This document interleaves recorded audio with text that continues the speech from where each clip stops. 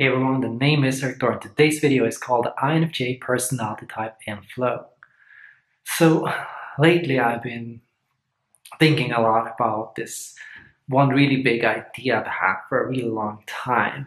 I've been honestly obsessed. There's been nothing but this idea in my head for like weeks now. And this idea, it encompasses really the whole world, all of humanity. I want to help all of humanity with this project that I had. It's like it's not an actually like a practical project or a company, or it's more like an idea or a belief that I believe that will make life a lot easier for people who are struggling. I've been really feeling lately that an increased sense of acceptance of the human condition. We all have our struggles, we all have our feelings, and ultimately I feel everybody is just searching for acceptance and love. So my theory is really about making people find acceptance of self and of other, and really thinking about how the world can be reshaped to better serve the needs of humanity. I believe today's world has really come to neglect human needs in favor of business needs or practical needs, or needs that have nothing to do with being alive or being happy or having flow or enjoying life. So this is something I've come to think about a lot, and I want to dedicate the rest of my life to putting this to practice. I want to think about ways to engage other people and share this thought with other people. My hope is if I can meet as many people as possible, I can make a difference. I can make something better for other people. And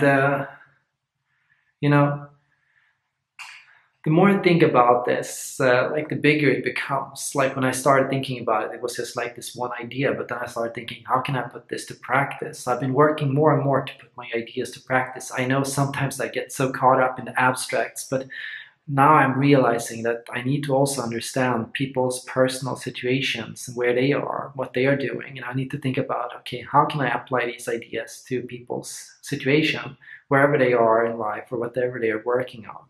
I must think, how can I solve their problems? Giving to other people is one of the best things to me. I feel the happiest when I can help others. I tend to put other people's needs before my own, but I often don't feel that bad about it, because a lot of times the needs of other people are the needs of myself. That means when I can help other people, I feel happier, I feel more calm, I feel more in control, I feel life is better, and I feel I am rewarded for it. I do believe in some degree in karma, that good deeds come back to you. What you give to the world also gives back. The world is all about intention and good intention. So it's not just about the practical action for me. It's also about making sure I have the right intention. Something I've come to realize, and this came from introverted feeling, it was that if I do something, the right thing, for the wrong reason, a lot of time it will give me bad karma. If I give and spread bad intentions to the world, even if I think I'm doing something practically good, I am making the world a worse place. So I come to understand that I have to check my intentions, I have to check my energy, I have to listen to and understand where I'm coming from, to make sure that I'm coming from a source of good. Because even anybody can get caught up in a bad mood, or can get caught up in hostility or stress or tension. And if I'm, for example, doing good because I'm ashamed of people, because I'm worried about my image, I'm going to spread an energy of shame into the world. So it's also about thinking about what you put in the cup, what do you give to the world, and why do you give it. You have to make sure that you're doing it out of love and care, not out of fear of having a bad image or looking bad to other people. So this has become something I've been thinking more and more about.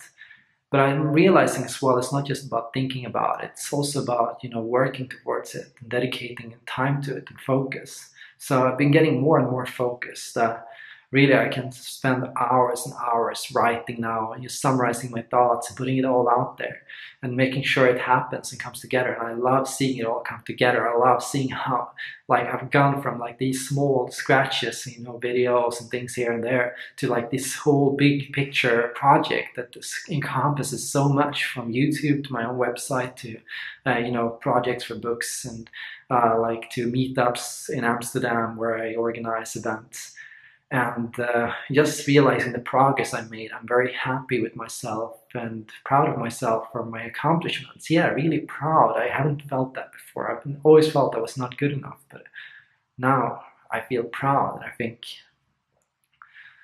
as an INFJ in flow, I think it's all about doing what you do as an INFJ, following your cognitive process and learning to love it, and to find and see the love and joy in it. Because if you do it out of stress or anxiety, it's not really going to be you. It's not really going to be what you are truly capable of. You have something deeper inside of you that can only come off when you are ready to be and love yourself. Thanks for watching, and hope this helped you understand INFJ a little bit better.